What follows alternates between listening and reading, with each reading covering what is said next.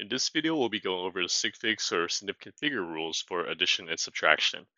We have three examples here. Let's go into it. The first one, 7.8 minus 2.11. So when you're first learning it, the easiest way is to just line the numbers up on top of each other. So we'll put 7.8 minus 2.11, just like an elementary school, line the decimal points up. Then we'll just execute this first. 7.8 minus 2.11, that's 5.69. Then we're going to underline the last significant figure in each of these numbers. So this is going to be the last significant figure 8, and this is the last significant figure 1.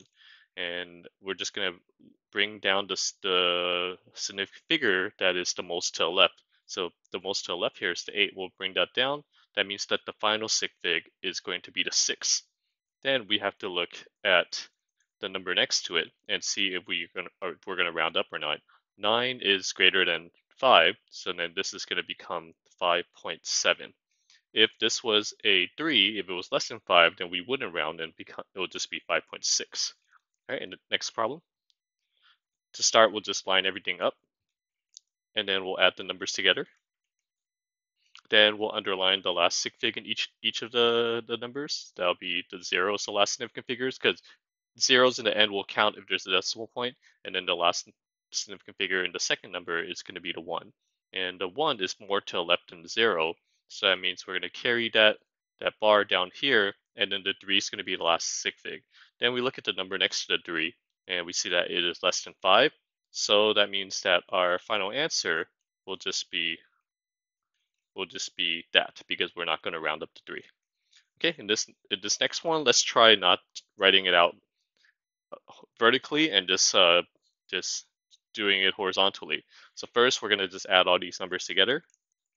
Then let's take a look at the last sig fig in each of the numbers. So the last sig fig here is the 5, the 6, and the 2. And let's take a look at what place those last sig figs in. This is the 100th place, this is the 1000th place, and this is the 1 place. Or you can just think about how many digits is it away from the decimal point. 2 digits away from decimal point, 3 digits away, and 1 digit away.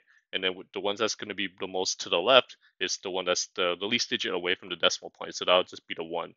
So 1 digit away from the decimal point, that'll correspond to the 5. And we look at the number next to the 5, which is a 3. Since 3 is less than 5, then that means we're not going to round up. So that means the final answer will be 150.3. All right, let's go do a couple more examples for you to get the hang of it. First step, just add these numbers together. Second step, let's take a look at what place the last sig fig's in. The last sig fig is 6. The last sig fig here is a 7. So this is the 100th place, or 2 places away from the decimal. And this is the 1000th place, 3 places away from decimal. So this is 2 places away from decimal. This is closer to the left. So that means that our last sig fig is going to be the 3, which is the 100th place as well. Look at the number next to the 3, which is a 7. That means that we're going to have to round this up. So this becomes 40.44. We rounded the 3 up to 4 because the number after it was greater than 5. Okay, this next one, this one's a little challenging. Let's line this one up. So 3800 plus 130. Let's start by just adding those together. 3930. Then let's underline the last sig fig. So the last sig fig here is actually going to be the 8. These are ending zeros, and ending zeros will only count if there's a decimal point. So since there's no decimal point here, the 8 is the last sig fig. And then in this one, the last sig fig would be just the 3, because this is again the ending 0.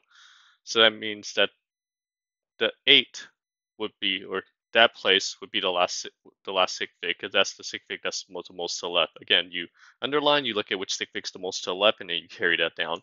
So that means in our final answer, the 9 is going to be our last sig fig. And then we look at the number next to it is a 3. That means that we are not going to round. So then this just becomes 39. But then we have to put the 0, 0 as a placeholder. I can't just leave it as 39 because 39 is very different from 3,930. So I just put enough zeros until I get to that decimal point that would have been there. The 3,900 is way closer to 3,930. And that's how you would take care of the significant figures with addition and subtraction. If you want to learn how to ace chemistry, if you want to learn what's the best way to study for this class, if you want to learn some neat tricks and tips to take into your exam and do better on them, then you should head over to my website and get this free guide, 12 Secrets to Ace in Chemistry. You can head over to www.conquerchemistry.com/chemsecrets. I'm going to include a link in the description below. Check it out. I think it's really going to help you, and you're gonna like it. Until next time, keep working hard and continue the good work.